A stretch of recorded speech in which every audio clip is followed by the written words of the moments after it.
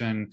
How does it affect the microbiome in the gut and in the colon? There's a lot of research on the microbiome and how exactly, something like a nebulized hydrogen peroxide, what it does to, obviously, your microbiome in your nose is very important and your mouth is very important. How does it affect that, or what does it do to the good bacteria? Does it help them proliferate and deal with sort of your anaerobic bacteria? Give us your opinion on that.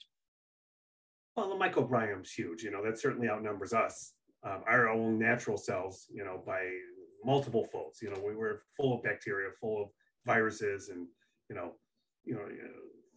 guess we're full of a lot of crap, right? But one of the criticisms about using iodine or peroxide or ozone, well, what if it kills our own beneficial bacteria, our own biome? That's just not the case. We know peroxide and iodine especially. These are essential items. We can't live without either of them. Either we get iodine in our diet, or we supplement with it, or we don't live, since every cell needs and requires iodine. And I've written about that extensively in my iodine book. And as far as peroxide goes, as I mentioned at the beginning of this, every cell constantly is bathed in peroxide and produces peroxide, and there's more of it produced when we're sick. If this stuff was killing our own cells, we wouldn't even be here, and that's just not the case.